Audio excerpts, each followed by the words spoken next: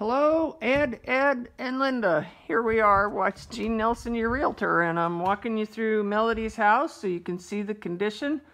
There's a lot of stuff left, odds and ends.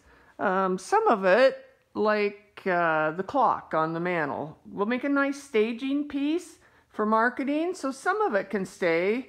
But then there's other things we may want to run to the dump with. Anyway, I want to walk in the living room. There's the kitchen. And I'm going to turn around now. There's the dining room. Not too bad, really. Just a lot of heavy cleaning needed, I think. And then here we go. See, she left her TV and DVD player. That's what I'm trying to say here. And then she left a plant. So, but one thing I do want you to notice here is the condition of the carpet. I know that one carpet cleaner has refused to come back the last time she tried to have it clean. A lot of staining, and I believe there's an issue with the pad, but I've found a great guy, I'm going to tell you more about that later, that can come in and let us know about how much urine is actually under here on the pad and what we can do about that.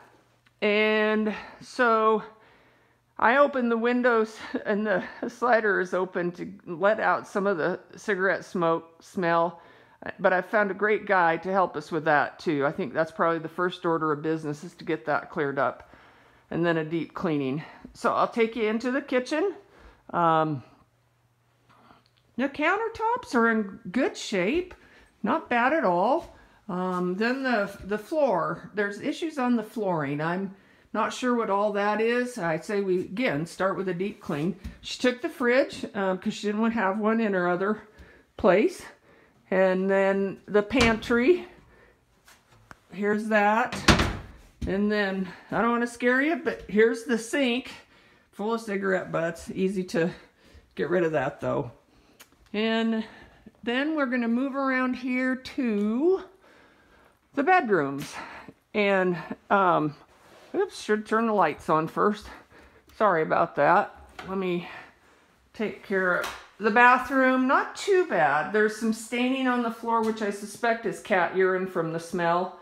Shower's not in bad shape. This is the second bedroom. Again, the bunk beds and stuff like that are probably good selling features in a vacation home. And a lot of things in Eagle Crest do come with furniture. So that's not a bad idea. We ought to wash up these linens and freshen everything up, I think. And all the Venetian blinds need cleaning. That's not a hard job for someone that knows what they're doing. Laundry area. There are some areas of the walls, and this is just one example. There's markings on the walls, but I say we have the cleaner go over the walls real good with TSP and see where we are from there. And then, like, here's another example. And see how much we can get out with the cleaning and maybe do a little painting. We'll talk about that. This is another downstairs bedroom with a walk-in closet. And the bunk beds again. And that's pretty much it. So I'm going to turn this off now and then go upstairs and do another video up there.